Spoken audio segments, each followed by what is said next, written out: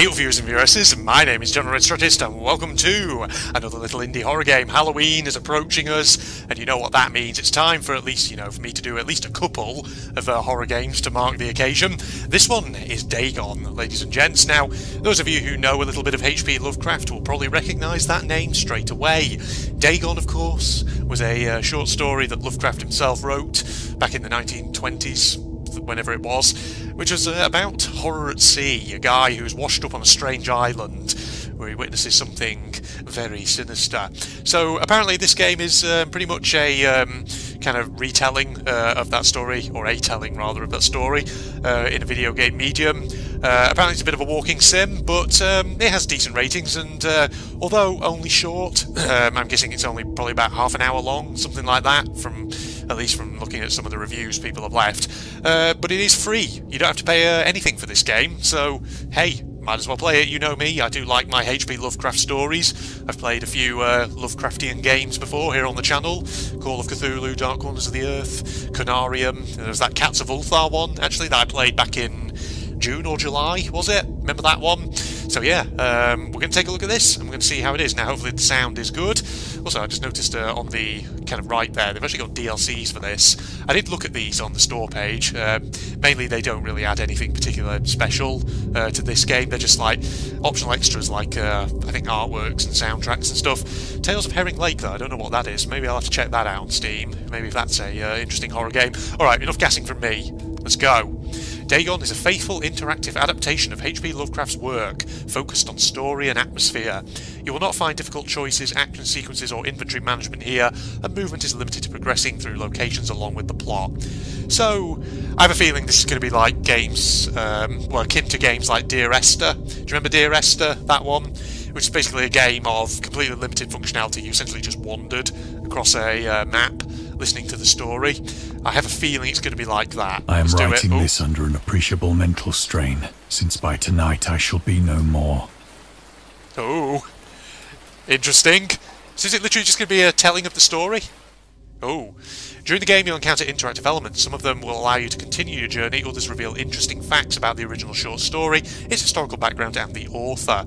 Some of the trivia is hidden. In order to find these signs, focus your eyes and look for the Elder sign, which looks basically like a tree thing. You can also access all the found facts later. They will be available in the main menu. Okay, yeah, we did see an option in the main menu for trivia. Right, so we're looking for like circles, question marks, things like that, and then the tree icons. Alright, so it's probably something around here. That, namely. Penniless, and at the end of my supply of the drug which alone makes life endurable, I can bear the torture no longer, and shall cast myself from this garret window into the squalid street below. Graphics are pretty good though, aren't they? I mean, look at this. We can only turn around so far by the looks of it, but yeah, it looks good enough at the moment. Alright. Oh. Do not think from my slavery to morphine that I am a weakling or a degenerate. Oh, the window's there. We're now looking at the table, I guess. When you have read these hastily scrawled pages, you may guess, though never fully realise, why it is that I must have forgetfulness or death. That's a common Lovecraftian theme, the idea of people witnessing terrible things that basically drive them insane. And so it's like they either want to destroy their memories or more easily just kill themselves because of the horrors that lie beyond the earth. Alright, is there something we could... Oh, there's a couple of things. Oh, is that a trivia thing? Morphine. Entered into use in the 19th century and was routinely administered to treat severe pain during the American Civil War and World War I. It was also sold without restrictions until 1914. It became more popular after the invention of the hypodermic syringe around 1854. Friedrich Saturner, who first isolated the substance, originally named it morphium, after Morpheus, the Greek god associated with dreams. At the time when Dagon was published, morphine abuse, known as soldier's disease, already posed a big problem in the US. Yes. Okay, so we're going to get little bits of trivia and things like that. Getting a bit of a history lesson in this one too. I like the narrator's voice. Sounds pretty good. Alright, here we go. It was in one of the most open and least frequented parts of the broad Pacific that the packet of which I was supercargo fell a victim to the German sea raider. I mean, that looks more like a modern ship than a World War I era vessel, but okay. I mean, I guess, actually I haven't said that, I don't know. Maybe ships back in the day did have superstructures like that. It just looks more like a friggin' modern, I don't know, cargo bulk carrier than a World War I vessel. That one over there looks more like a World War I sort of ship. Can we walk around? No, not yet, but we can examine the ship over there. Or is that supposed to be the German Sea Raider? I doubt it. Oh, maybe. Maybe not. Maybe not. The Great War was then at its very beginning, and the ocean forces of the Hun had not completely sunk to their later degradation. Okay, we're on the German ship now, it appears. Interesting. So that our vessel was made a legitimate prize, whilst we of her crew were treated with all the fairness and consideration due us as naval prisoners. Interesting. I'm wondering if we can. I don't think we can actually move around. Maybe it's... I could have sworn it said it was kind of like a walking sim, which implied you could sort of wander around your environments, but maybe not. Right, there's... here we go, some trivia. The Huns. The Huns were Central Asian nomads who established a dominion in Europe and invaded the Roman Empire in the 5th century AD. They were known as brutal, deadly warriors and masters of quick rate who also developed powerful composite bows, lassos, and early siege weapons. During World War I, the British used the word Hun as a synonym for Germans in order to emphasise their brutality. However, the term originated when the German Emperor Wilhelm II gave a speech to his troops on 27th of July 1900 before they embarked to China. Should you encounter the enemy, he will be defeated. No quarter will be given. Prisoners will not be taken. Whoever falls into your hands is forfeited. Just as 1,000 years ago the Huns, under their king Attila, made a name for themselves, one that even today makes them seem mighty in history and legend, may the name German be affirmed by you in such a way in China that no Chinese will ever again dare to look cross-eyed at a German. The refusal to take prisoners was a clear breach of the laws and customs of war adopted during the First Hague Convention of 1899. More history. There you go. Lifeboat. Oh, we are walking now. It's a bit more like a point-and-click type thing. So liberal, indeed, was the discipline of our captors, that 5 days after we were taken, I managed to escape alone, in a small boat, with water and provisions for a good length of time. Okay. These are the provisions over here. Just check there's nothing else that we can look at. Doesn't look like there is. Okay. We're in the boat now, I guess. When I finally found myself unlocked. adrift and free, I had but little idea of my surroundings. Solitude in Unbroken Blue. Okay, well, we're just drifting now, I guess. At some point, we're going to come across the island. Never a competent navigator, I could only guess vaguely by the sun and stars that I was somewhat south of the equator. Can we look at any of the stars? That's a good question. Of the longitude, I knew nothing, and no island or coastline was in sight. Oh, you're going to encounter something pretty bad, mate. Oh, right. We can look at something, I'm guessing. Ah, that over there. Is there anything else? It's not going to ask me to look at any stars or anything, is it? No. Alright. Sail towards the light. The weather kept fair, and for uncounted days I drifted aimlessly beneath the scorching sun, waiting either for some passing ship or to be cast on the shores of some habitable land. Okay. Yeah, oh, we can look at that. Anything else? No? God, I like the sound design, though. You can hear, yeah, seagulls off in the distance. Which means we're approaching land. Neither ship nor land appeared. Oh no, you're going to see something soon. In my solitude, upon the heaving vastness of unbroken blue. Just an endless blueness. It's coming, mate, The don't you worry. change happened whilst I slept. Here we go. You're going to land on a strange shoreline. Its details I shall never know. For my slumber, though troubled and dream-infested, was continuous. Oh God. Jesus. Well, I can't say I was expecting bloody old Squiddo here to friggin' greet me. Well, you're not looking very good, are you, either? You're a bit stuck in these bloody mud flats. Well, there's my boat. Okay. Welcome to the island where we're going to encounter Dagon, ladies and gents. When at last I awoke, it was to discover myself half sucked into a slimy expanse of hellish black mire, which extended about me in monotonous undulations as far as I could see. Decent graphics, though. They've really put a lot into the art there. And in which my boat lay grounded some distance away. Though one might well imagine that my first sensation would be of wonder at so prodigious and unexpected a transformation of scenery, I was in reality more horrified than astonished. Well, who wouldn't be if you friggin' landed on a bloody island and this was what greeted you? For there was in the air, and in the rotting soil, a sinister quality which chilled me to the very core. I mean, I don't remember there being bloody squids like this in the story. I think this is, you know, the game devs taking a bit of liberty with with what they're creating, which is fine. The region was putrid with the carcasses of decaying fish, and of other, less describable things which I saw protruding from the nasty mud of the unending plain. Okay, well, they said fish. These are technically cephalopods, but... Jesus. Okay. Perhaps I should not hope to convey in mere words the unutterable hideousness that can dwell in absolute silence and barren immensity.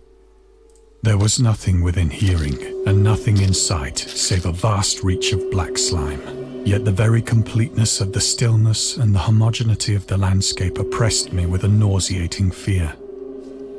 The sun was blazing down from a sky which seemed to me almost black in its cloudless cruelty, as though reflecting the inky marsh beneath my feet.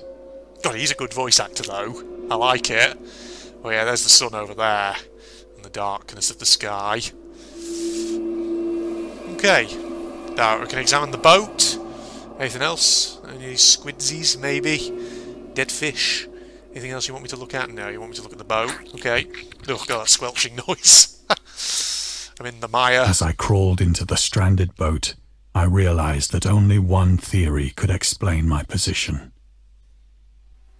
Through some unprecedented volcanic upheaval, a portion of the ocean floor must have been thrown to the surface, exposing regions for which innumerable millions of years had lain hidden under unfathomable watery depths. Is that a fucking trilobite or something? Or is it supposed to be like one of those giant isopods?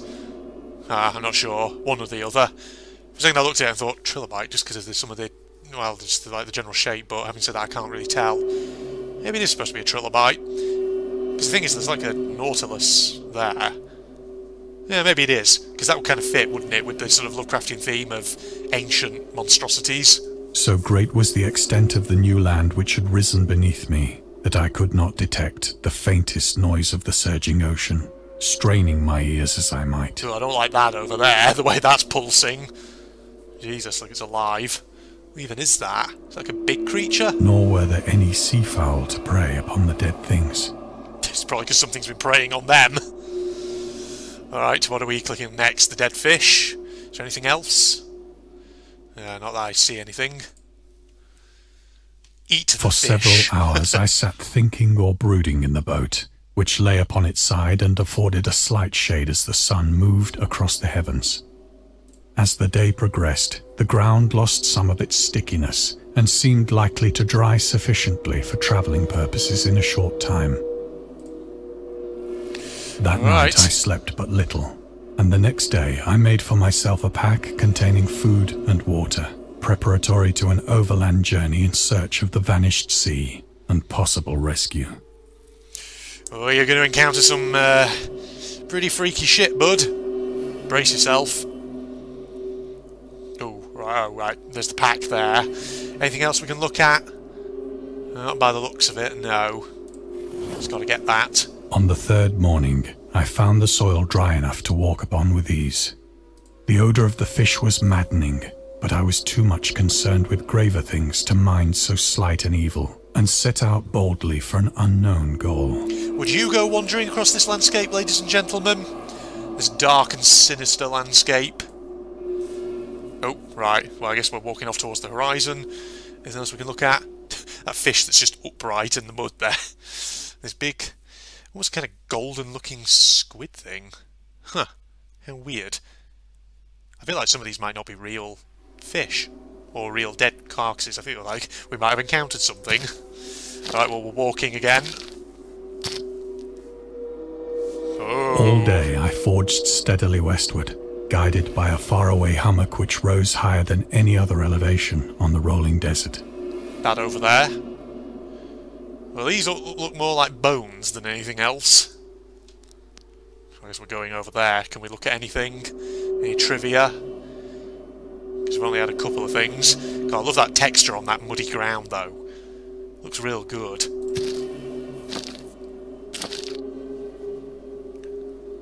God, how many provisions have you got? Wow, that's a big freaking dead whale. Good lord. Jesus. Well, we're just going towards the little hillock, I guess. That night, I encamped, and on the following day still travelled toward the hummock, though that object seemed scarcely nearer than when I had first espied it. Yeah, if I remember correctly, I don't think it's a hummock. I think it's something horrible that you're wandering towards, which you don't want to go near. If I'm remembering correctly. Alright, we can keep going over towards it. Oh, hello. There's trivia here. What's this? The horrors of the ocean.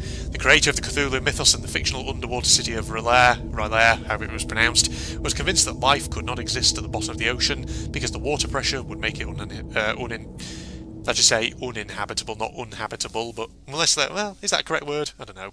Today we know that the darkest depths of the ocean are home to many peculiar organisms. The deepest dwelling fish we have discovered so far, the Mariana snailfish, can live about 8,000 metres, more than 26,000 feet below the ocean's surface, in never-ending darkness and at hellishly crushing pressures, hundreds of times stronger than those found at sea level. Upon glancing at the modern photos of deep-sea creatures such as the anglerfish, the fangtooth or the viperfish, and their truly Lovecraftian characteristics, it's hard not to find some irony in this. True. There's some freaky shit at the bottom of the ocean, at the deepest points. I've always found the ocean fascinating. Scary and fascinating in equal measure. I love the ocean. It's a great setting for horror. Oh god. Dagon, are you there? By the fourth evening, I attained the base of the mound, which turned out to be much higher than it had appeared from a distance. They've got atmosphere. I'll give them that. I love the fucking... just the graphics. God, that lighting, though. Looks so good. An intervening valley setting it out in sharper relief from the general surface. Too weary to ascend, I slept in the shadow of the hill. And you're going to see some horrible shit. I know not why my dreams were so wild that night. Yeah, that's another Lovecraftian theme that is very typical. Dreaming.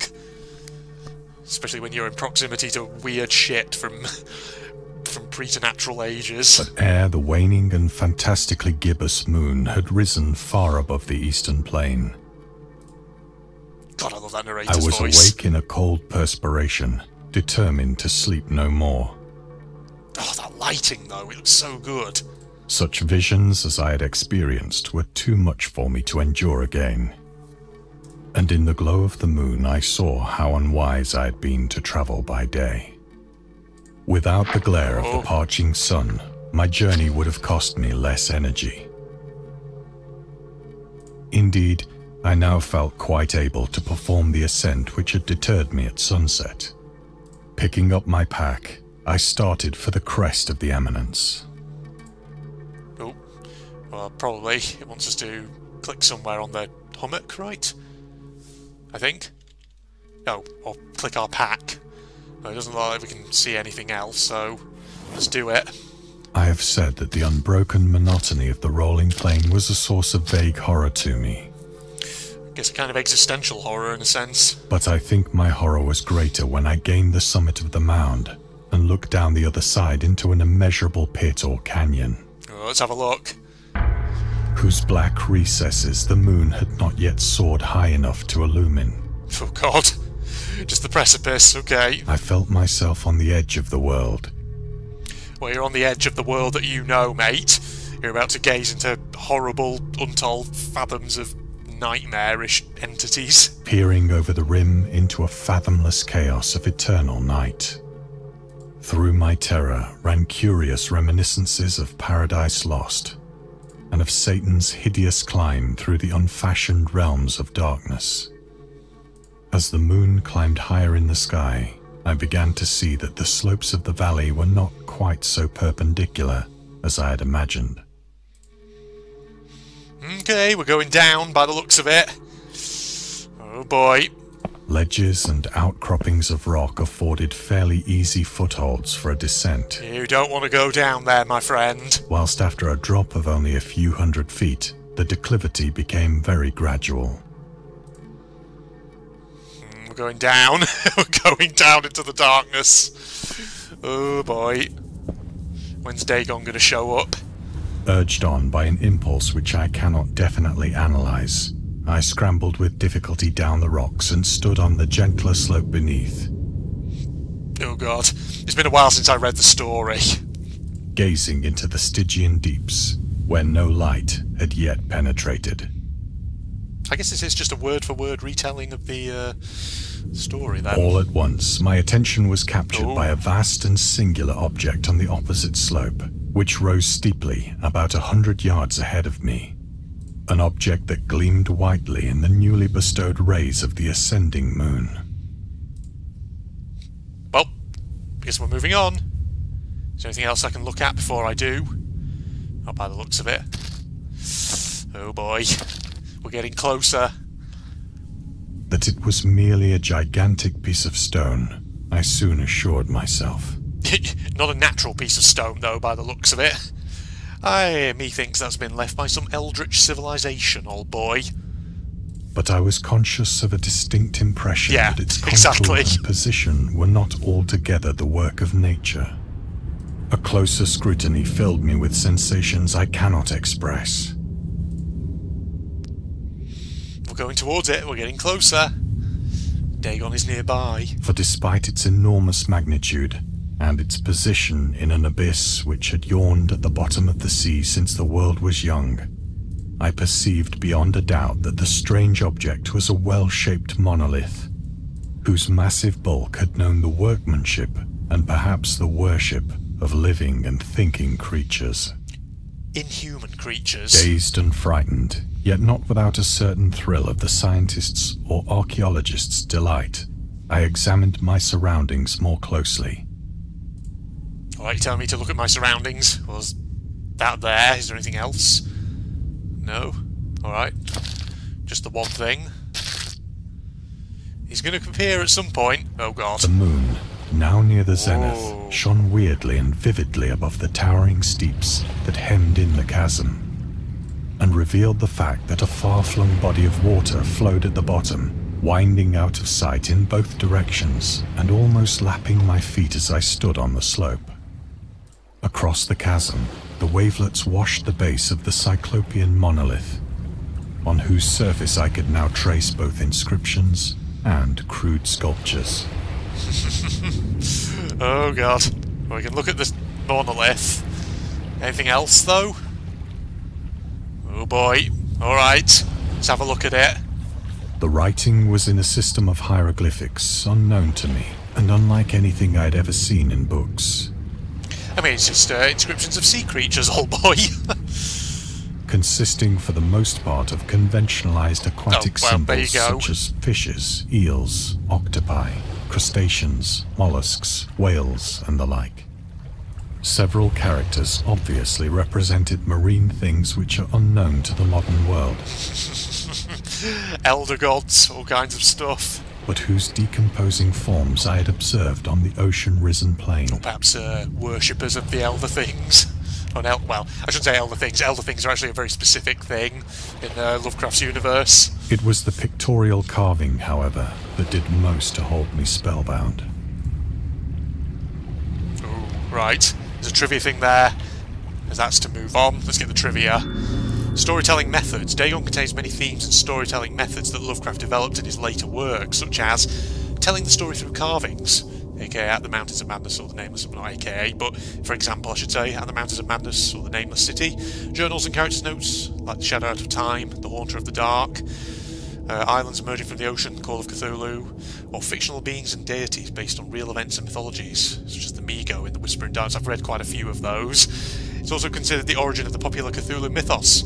Some of Lovecraft's other stories also conclude in a manner similar to Dagon, but let's skip the details in order not to spoil the ending.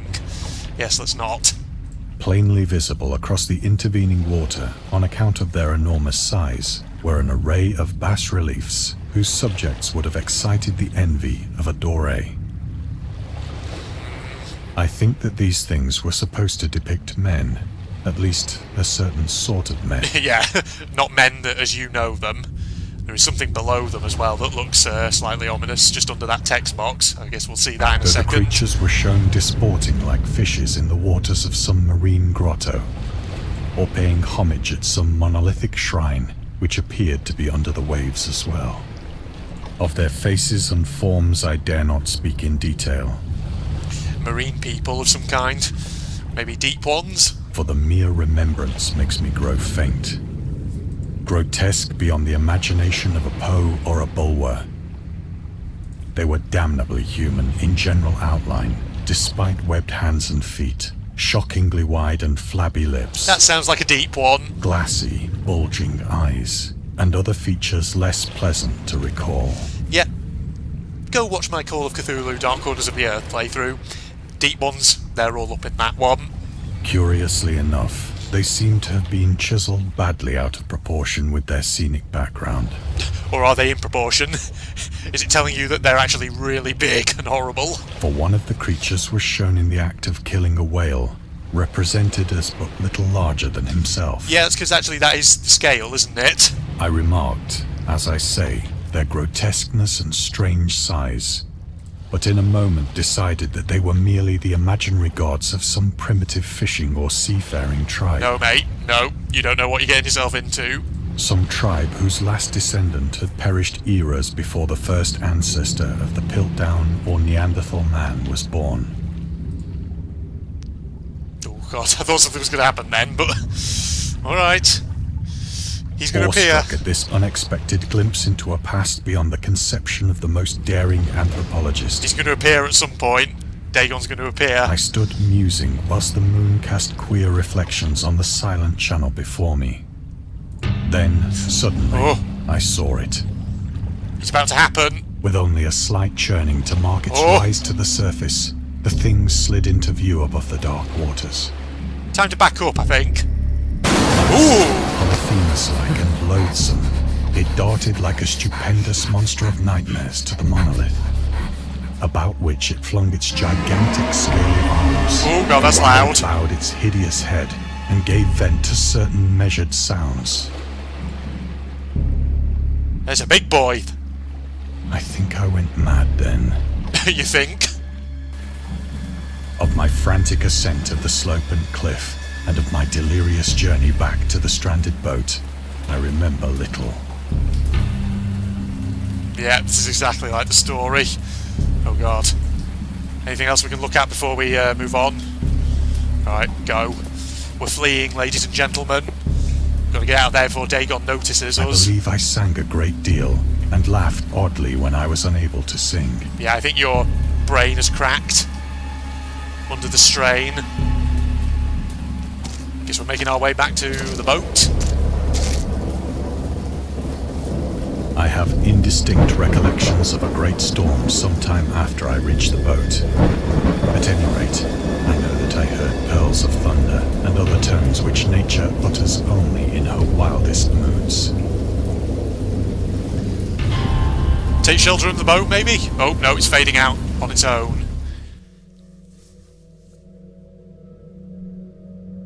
When I came out of the shadows, I was in a San Francisco hospital.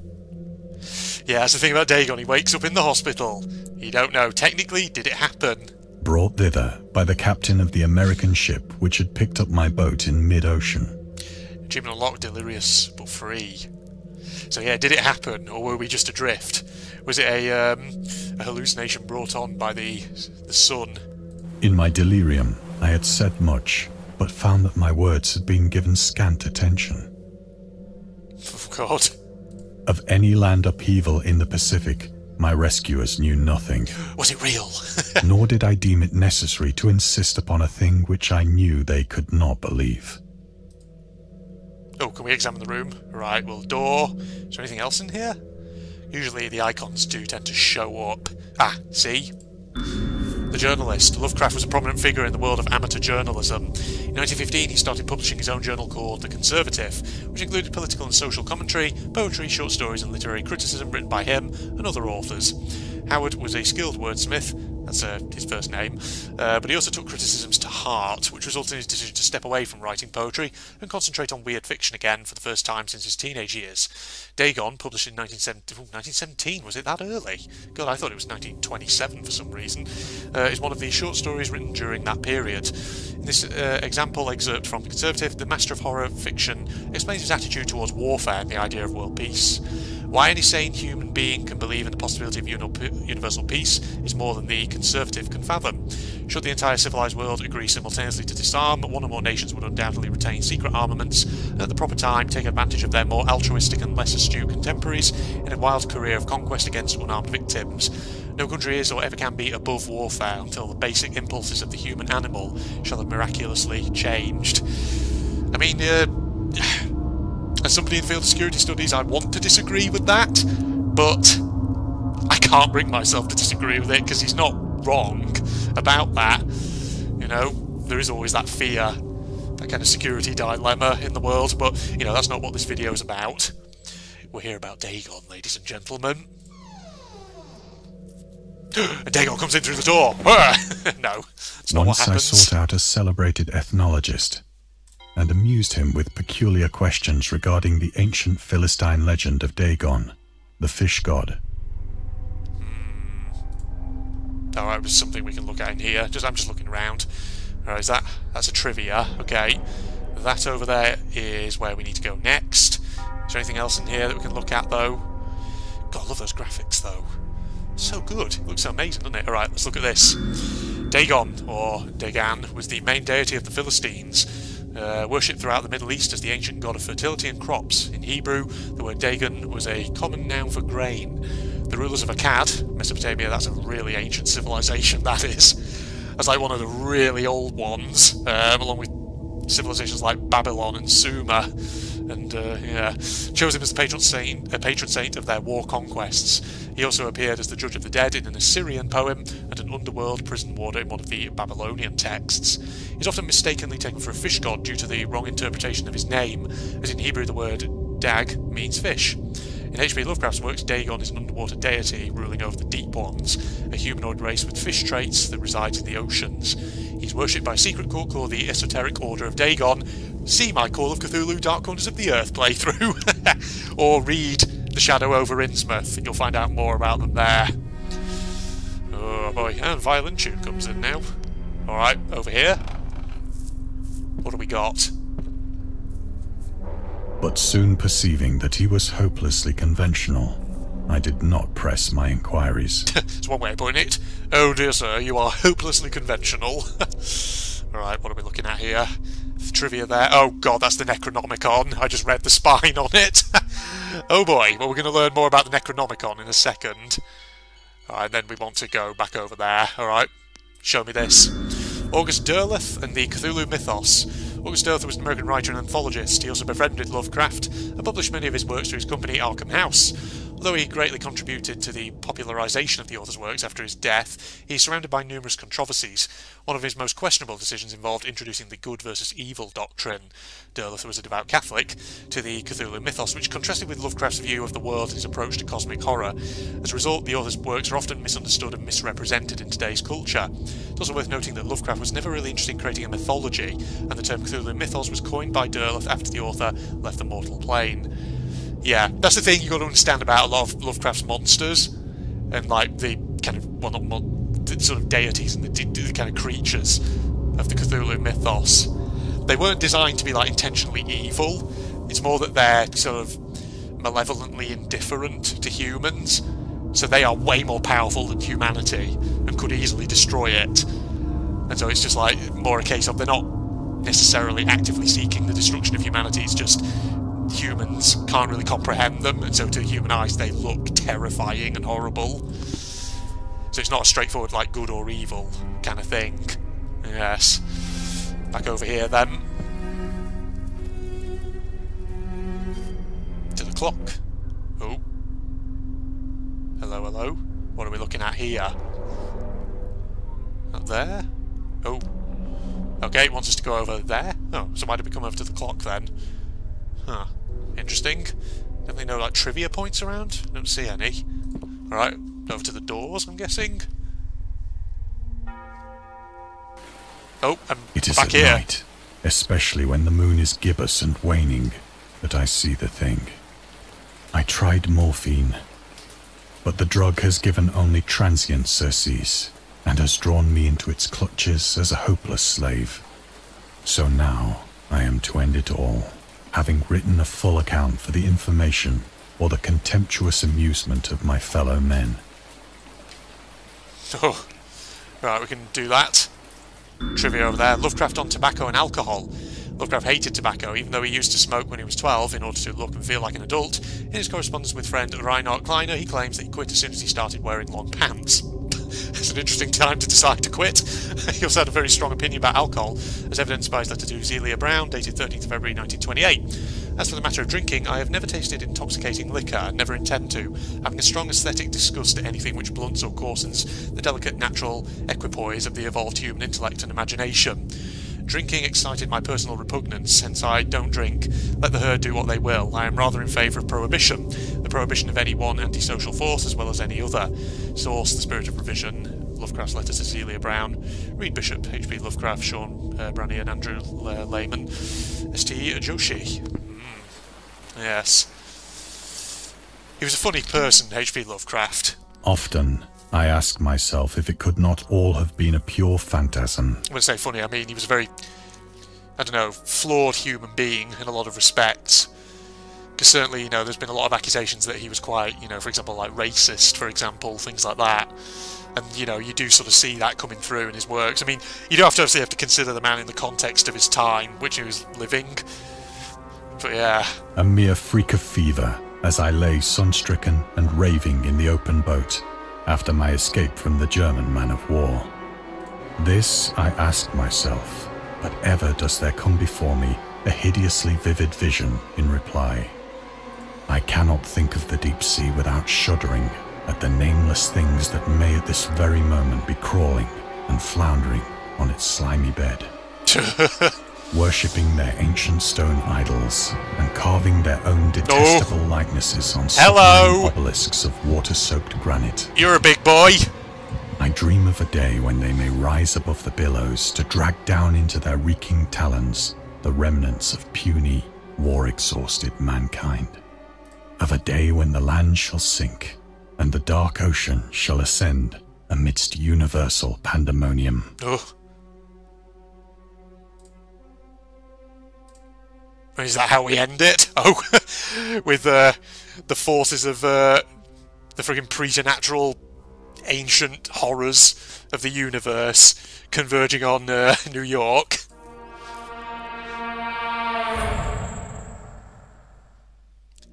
Oh. The end is near. Oh.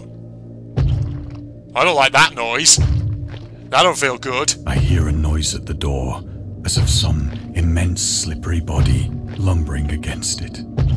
Yeah, I don't think that little dresser table there is going to do you any good. I don't think that's going to hold back anything. Alright, well we have to click that to progress, but let's check there's nothing else. I don't think there is, alright.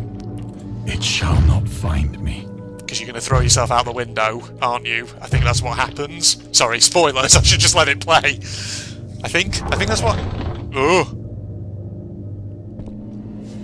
Time to get out. God, that hand. Oh, God. Yeah, I see you. It's more like a fucking deep one or something. The window. The window. Yeah, go for the window, mate. What happens if we just stand here? Will it eventually break through? Can we get the alternate ending? No, I think we have to click the window by the looks of it. Alright, click the window. Throw yourself out.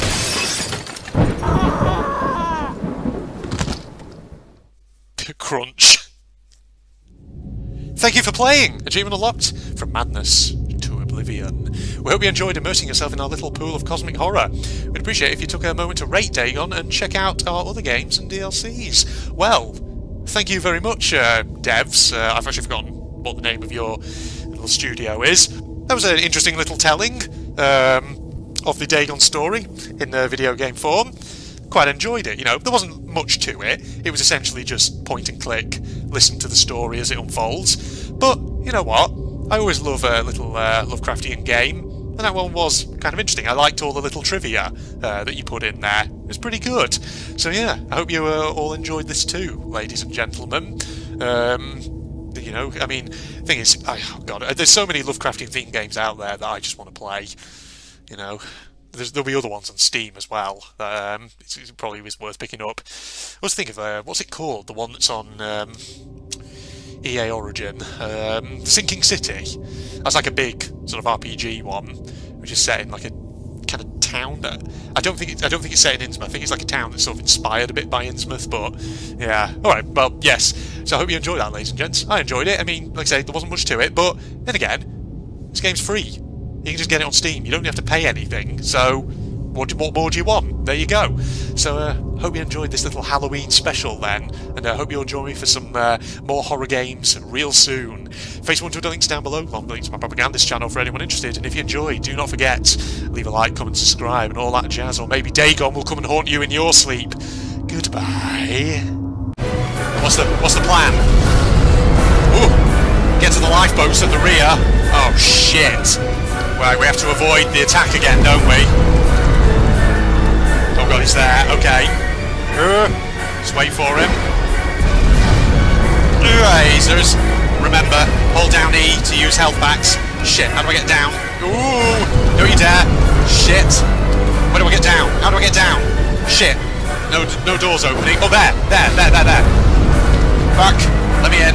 How's my health? Oh, not too bad, actually. Let me just recharge a little bit. Whoa! Okay, it can blast you through the door. That's not good. Actually, it didn't do too much damage there, did it? Guys, people, where are you? Where's the dude who was up here before?